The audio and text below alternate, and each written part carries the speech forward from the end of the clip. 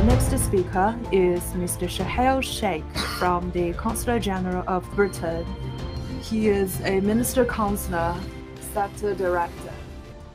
I would like to thank Anglo American for the invitation to speak at this event. I'm delighted to be here representing the UK government. And thank you, Director Ma, for your excellent opening remarks.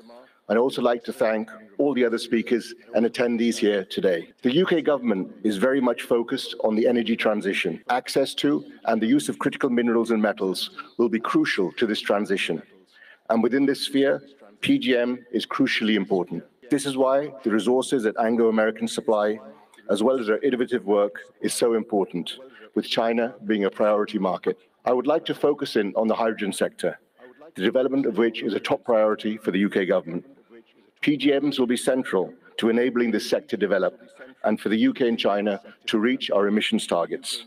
To this end, we as government are supporting hydrogen development in the UK and supporting UK companies partner and trade with foreign companies overseas. The UK has established a number of policies in the recent period to outline the ambitions and commitments to support the development of the hydrogen industry in the UK. Notable examples include the Hydrogen Strategy, which was published in August 2021, and the Hydrogen Net Zero Investment Roadmap, published in April 22 and updated in April this year. The investment roadmap outlines how the UK government will support the development of the sector, including the ambition for 10 gigawatts of low-carbon hydrogen capacity by 2030, the commitment to establishing business models to support private investment, outlining direct government funding streams, and a low-carbon hydrogen standard to ensure that hydrogen produced and used is low-carbon. As the hydrogen industry in the UK develops, the capability of the UK supply chain will increase across hydrogen goods and services. One of my department's key objectives is to support UK companies export their goods and services to overseas markets, including China.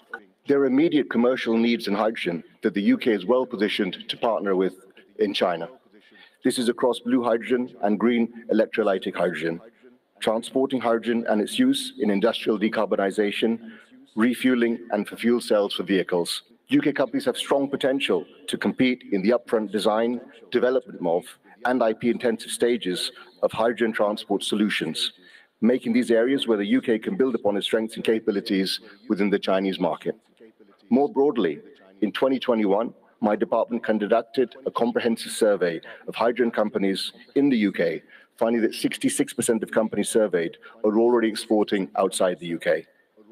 As many of you will know, there are already a significant number of UK companies with a presence in China who operate in the hydrogen space, including, of course, Anglo American.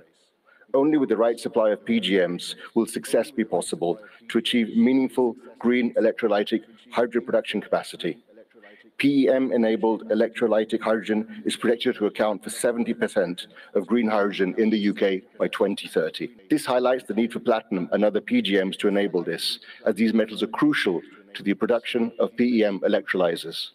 As in the UK, we know that China is driving forward with building up green hydrogen production capacity. The emerging synergies between the UK and China's ambitions for green hydrogen production, underpinned by PGMs, create opportunities for UK and Chinese businesses to collaborate.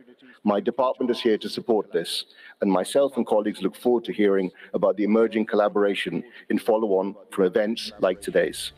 Finally, let me finish by thanking Anglo American again for the invitation to speak, and I wish this forum all the success. Thank you.